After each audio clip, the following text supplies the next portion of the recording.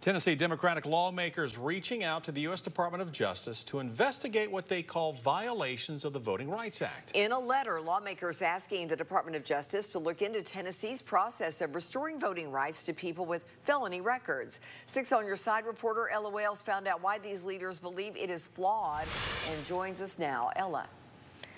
That's right, Lori. Felons seeking to restore their voting rights will have to restore their gun rights first, a requirement that Democrats say disenfranchises people.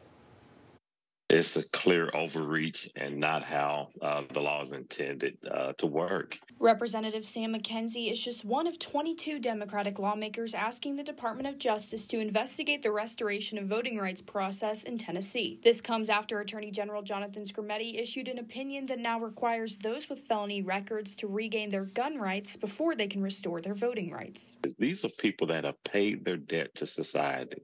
They've served, and they need to come back and become integrated into the real world, and voting is a huge part of that. The letter states that Secretary of State Trey Hargett has imposed a, quote, illegal de facto procedure, unquote. Dr. Marco Gorman, a political science professor at Maryville College, explains that once an attorney general issues an opinion, it becomes standing law. In this case, now that this new law has been put in place as a result of the attorney general, the Secretary of State is under a mandate or under an expectation to implement that law. Hargett responded to the letter in a statement saying, quote, Tennesseans should not be surprised that some want to weaponize the Department of Justice against the state ranked #1 in election integrity, unquote. O'Gorman expects the DOJ's Civil Rights Division to step in. Anytime a state changes its voting laws that could be perceived as a voting restriction, then you're impacting civil rights. The Voting Rights Act of 1965, you're also running up against in terms of whether this is an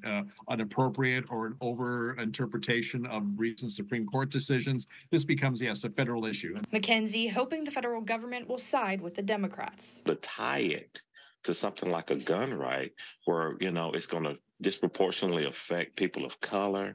It's going to be just a hurdle because a lot of the felons, when they get out, they still can't own weapons. So it's just a really, really bad interpretation. Multiple other policy changes for voting rights restoration were implemented in July, though the opinion regarding gun rights wasn't made until January. Since July, only 9 people in Tennessee have regained voting rights.